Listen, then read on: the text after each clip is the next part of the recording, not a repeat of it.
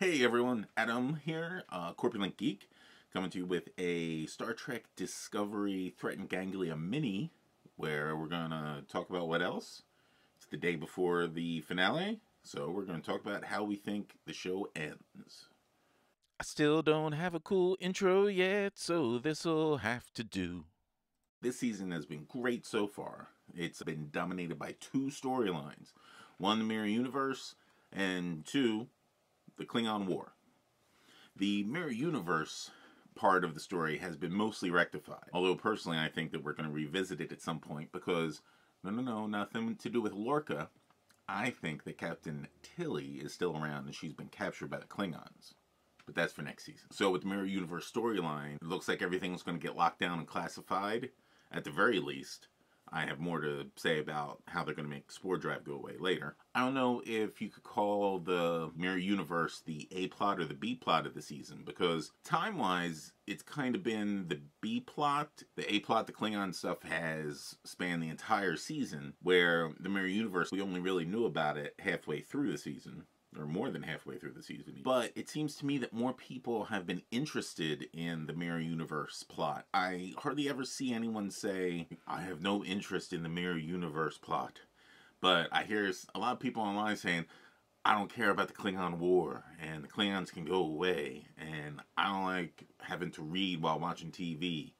All right, I can understand that last one a little bit, because it is distracting, if anything, to have to go down and back up. But, see, it doesn't bother me as much because we normally watch with closed captioning, so we can catch little words that other people might miss. The only thing we have left to wrap up with the Mirror Universe, alright, it's not a small thing, but it's Mirror Georgiou still being in this universe.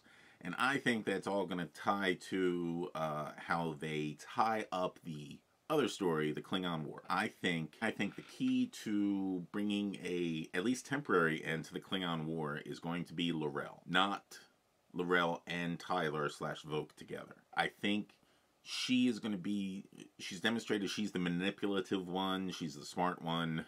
And personally, I just think that Voq is just gone out of Tyler's head. There's no way that Tyler really wants to help her do anything, even if he did, since technically he's still Voq body-wise, but not mind-wise. I don't think the Klingons would bother listening to him at all. Sure, they have the Klingon infiltration unit technology that they used to transform him into that, but I think Klingons as a whole, they're going to look at him, that guy's a human, I'm not listening to him. That's why I don't think that Tyler is going to be important to the end of the war. I think it's all going to be about L'Rell because she works behind the scenes, and there's already a preview that's out that shows Burnham talking to L'Rell about her dream of a unified Klingon Empire isn't gonna come to fruition. I think she's also gonna mention the discussion with Voq that she had about how the Klingon people were able to unite with the Andorians and the Tellarites and other races against a common enemy in the Terrans. They're gonna have to mirror that here, where all the different Klingon houses, not necessarily Klingons and other races, but all the different broken up Klingon houses can get together to unite against the Federation. In a way, this war is there's gonna be a peace. L'Rell's gonna but show whoever is the current top dog in the Klingonness, because no matter what, sure, there's 24 houses, but you know that one of the houses is big and powerful and people still kind of look up to it, because that was what Cole was before he left.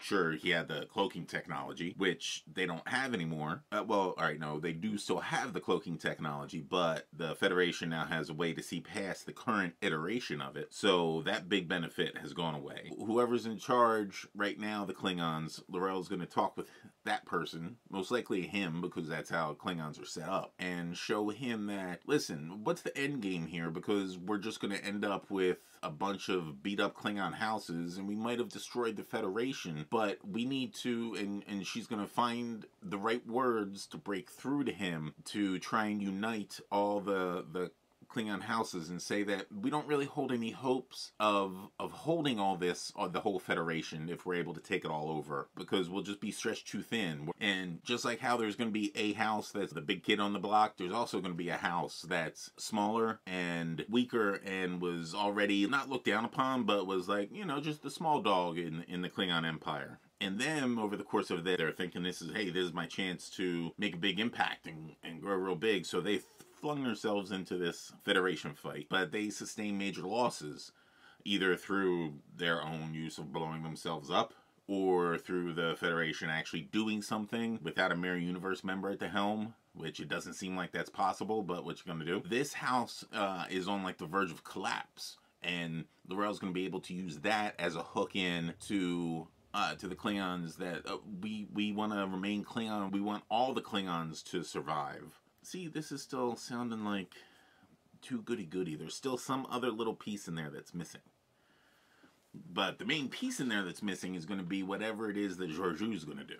I see lots of people saying that she's going to threaten Praxis, and if you manage to figure out how to blow up Praxis, like as they're inside Kronos mapping, they'll detect and be like, "Hey, look, that moon over there is full of stuff that blows up real easy. We'll just threaten that." That would be a good way. Then why would the Klingons ever bother to acquiesce? Because then they'll be seen as like the low dog. Maybe that's how L'Rell convinces the Klingons to pull back, to insulate themselves a little bit so that they have time to bolster the defenses around the homeworld that they all hold so dear. We'll make sure Praxis won't blow up, at least until later on when Sulu can fly through the big wave and steer the ship into the wave. I did like that part, though. I don't like how they're having tea on the bridge. No need for that. There's a ready room right over there. Just go in there and sit down. Now you spill tea everywhere. That's not cool. I think we're going to hear something along the lines of a quote like, "The Federation is weak. We can leave them alone now, and they will pose no threat to us while we rebuild our ships and find a way to fix our cloaks so they can't detect us." And another one of the Klingons talking to the Federation, something along the lines of, "Just remember, you only survive because we allow it." I can see something like that. Hostilities will come to an end. There'll be a ceasefire and a temporary peace. Aaron Harberts. Sorry, that's a Twitter thing from last night. Last night, Aaron Harberts, executive producer of the show, I believe he's executive producer and a writer on the show, tweeted out a sculpture and said, "Does anyone know what the title of this is?" And he was playing all coy. "Well, I know what the title is, and if you want some insight onto tomorrow's episode, you should find out." And there's going to be spoilers here. There were spoilers way at the beginning, too. There were spoilers throughout this whole thing. Maybe I'll add something in at the beginning mentioning that. But you should just know by now there's spoilers in all my videos. He tweeted a picture of a sculpture whose title was just peace. So, but I mean, who didn't think there would be peace? What are the options? There's peace, and there's just continued war. But the writers have always said that, yeah, it's all going to wrap up this season. This Klingon War arc is going to wrap up. So I don't think that's a problem. Now we get to the nitty-gritty. What are the additional costs of this to the Federation? I think that part of the armistice is going to be L'Rell getting... I'm just going to say L'Rell in terms of the Klingons, because we all know that she's the only smart one left. I don't even know if there were any smart ones aside from her. L'Rell is going to demand that the spore drive be destroyed. Well, they're going to want data on the spore drive, and hopefully the Federation is going to be like, that's probably not smart. Everyone blew up at Burnham before when she offered Georgiou the schematics to the spore drive. And I was like, calm down. She just said yes. She didn't actually give them to her yet. I'm sure that she was just saying yes so she didn't instantly get killed right there, because this woman's a freak and she just threw a little fidget spinner and killed 12 people. Anyway, hopefully Cornwell, who has gone off the deep end with things that she's allowing to have happen, will think better about that. How about this? We destroy it, or like just lock it up and make sure we never do it. And the Klingons will be like, well, how can we trust you? And well, I don't know. And somehow I think that Stamets is gonna step up and be like, listen, I will take the spore drive, I'll take the Discovery, and I'll take Emperor Georgiou, if no one's killed her yet, back to her mirror universe. And I'll just travel the mycelial network, and no one will ever see me, the spore drive, again. Me and Cadet Tilly are the only ones that really know how it works. And Cadet Tilly's honest as F. So she's not going to tell anyone anything. And we're just going to purge all the data, and somehow the Klingons are going to accept that. That's how I think we're going to make sure that the spore drives gets rid of. But why is Stamets going to leave?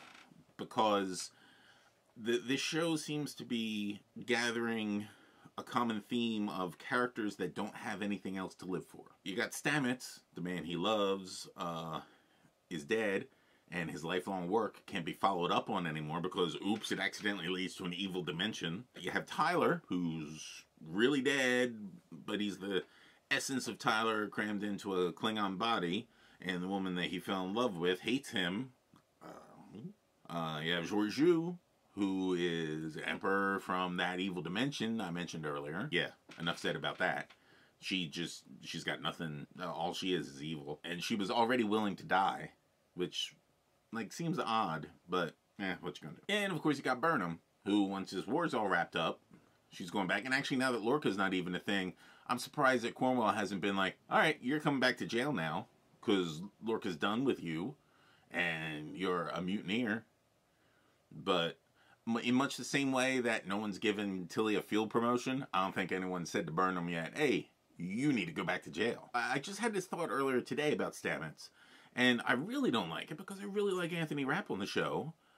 And who's on After Trek Sunday night? Anthony Rapp. Nerds! Makes me angry. I hope they don't get rid of him. I really like his character. He reacted just the right way to Tyler, seeing Tyler, as I would have hoped. No. This makes me angrier the more I think about it, but it makes way more sense. And then maybe he can eventually go off and become the Traveler like everyone wanted him to be. Oh, man. That doesn't seem fair. So, I think that I covered everything that I wanted to. I don't know. I meandered a bit. So, let me know what you think about the ending of Star Trek Discovery Season 1 is going to be like. Put it down in the comments below. Feel free to come back here and mock me for how wrong I was afterwards. The important thing is comment down below. If you can, subscribe. I wonder if I'm pointing the right way. Is it this way? I can never get the pointing thing down right. Anyway, Adam, Corpulent Geek, thanks for checking out the channel, and stop back here Sunday night. I am certain we are going to have some reactions to what occurred.